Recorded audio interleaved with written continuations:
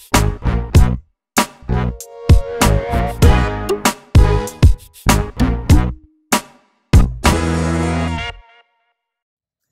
team, this is Miss H. Today's activity is all about jump rope. So you're going to need a jump rope in order to complete today's challenge. If you don't have a jump rope, no big deal. You can use pretend jump rope with just spinning your arms, or you can get creative and make your own jump rope out of recycled bags and duct tape. There are 5 different levels you're going to work your way through today, and they're each going to get harder as you level up. Remember our pledge that we took in PE this year. I will do my best, I will not give up, and I will learn how to jump rope. If you can remember those 3 pledges we made, I promise you, you will learn how to jump rope. As always, do your best and forget the rest. Let's get ready for level 1. Here we go.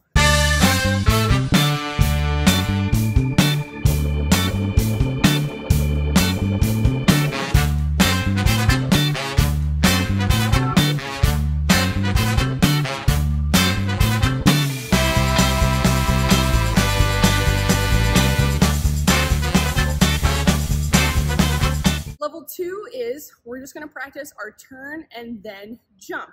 Remember the cues that we used in PE this year. Turn first, then jump.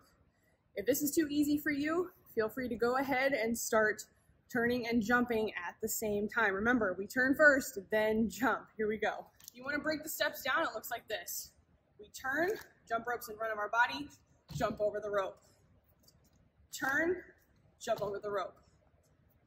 Turn, jump over the rope.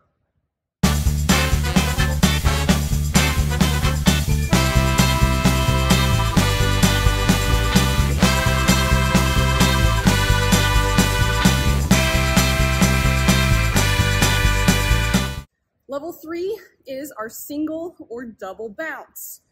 Think of a cheeseburger. If you order a single cheeseburger, it only has 1 patty on it, which means you're jumping 1 time every time you turn the jump rope. The other option is a double bounce, which means 2 jumps. Just like if you order a double cheeseburger, you're getting 2 patties on 1 sandwich, which means every time you turn the jump rope, you're jumping 2 times. So here's a single bounce.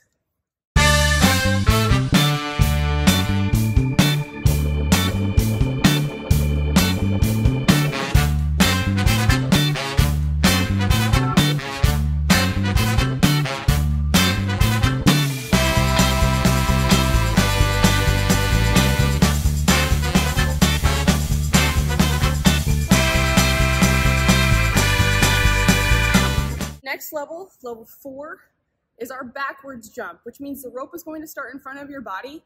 You're going to turn the rope backwards and then jump. Remember, turn first, then jump. Here we go.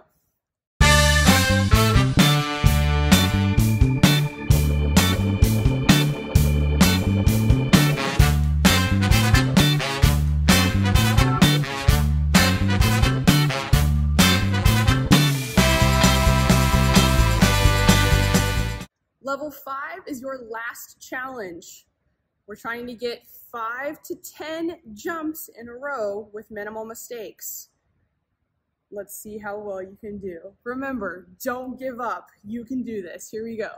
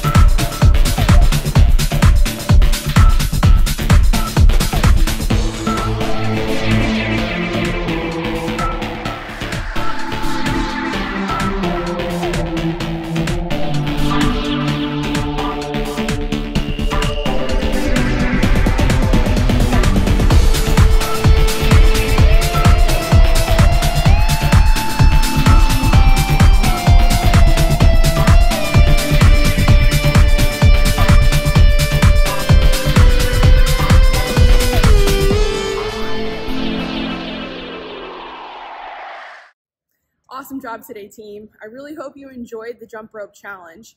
This is a great activity for you to do at home and doesn't require a lot of equipment. Remember, get creative if you don't have your own jump rope at home.